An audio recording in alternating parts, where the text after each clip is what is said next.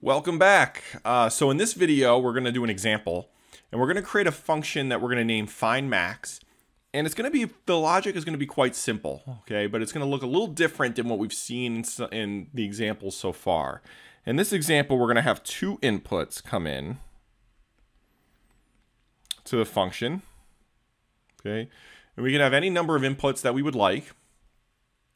I'm going to call the function findMax, okay? And we're going to have an output come out, and effectively what the output is if this is our A, B, that the output is the maximum of the result of this is going to be whatever the larger number is out of those two, okay? So we'll assume that we're going to stick with all integers here. We'll have an int A, int B, and the output here will be an integer, okay? Now that allows us to define our function header, okay, where we have an output as an integer, okay. We're going to call the function findMax,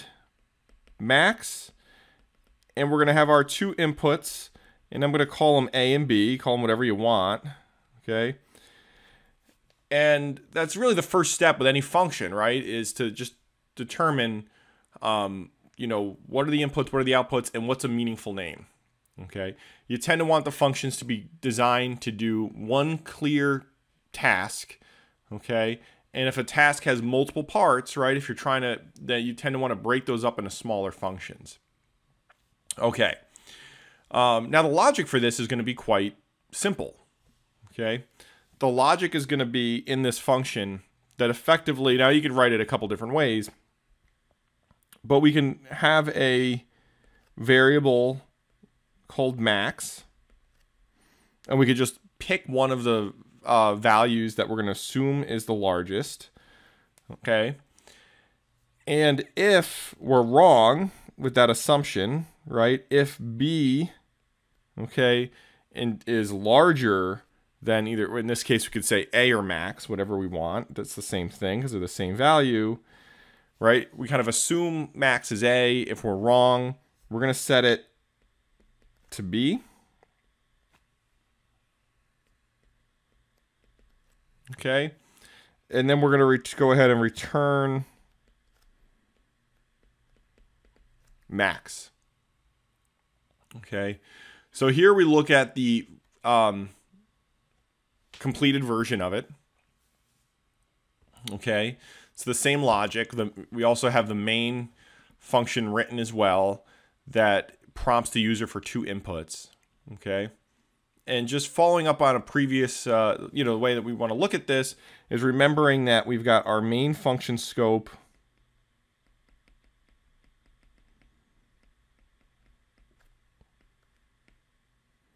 Okay. Where we have in that scope, we have A, B, and max, right? Those are all declared in that function scope, the main function scope. Okay. Let's imagine, for the sake of argument, that the user enters 5 for A and 10 for B. Okay. We're going to initialize those as 5 and 10, okay, based on the scanf function. Okay. And then when findMax is called, right, we pass in A and B into the findMax function.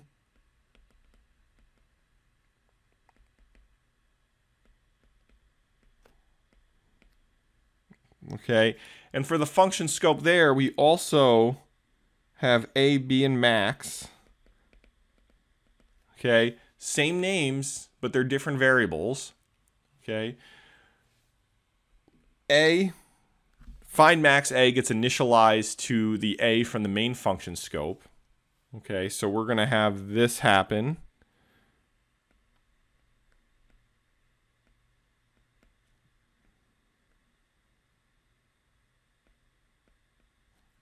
Okay. And we have our logic here, right? So max gets set to A. Down here, it gets set to A, so 5. And then we say, well, is 10 greater than 5, which it is. So then we hit this line.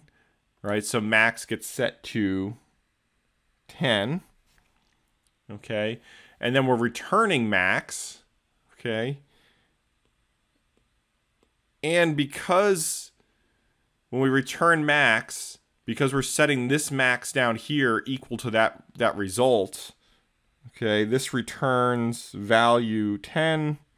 So we're going to return up here 10, okay, and print out 10. Right. Now, keep in mind, right, now I'm showing this as an example that the variable names, so we're done with that example, right, but just want to point out that if we change the names, right, if I had called this, you know, instead of A and B, if I called this input 1, input 2, okay, as long as we change the names everywhere else accordingly in here, okay, it's going to work the same way, right? The names don't have to match, right? It's just whatever names you want to give them. They're effectively different variables. So if this was input 1 and input 2, all right, I show the names. I'm showing the example where the names are identical, just so you can understand that they're different variables, that you see it that way, and understand that's a valid way to do it, but they're still different variables and different function scopes. However, they don't need to be the same name. You can name them whatever you want as long as it's a valid variable name, okay, as we saw in the previous video. Okay.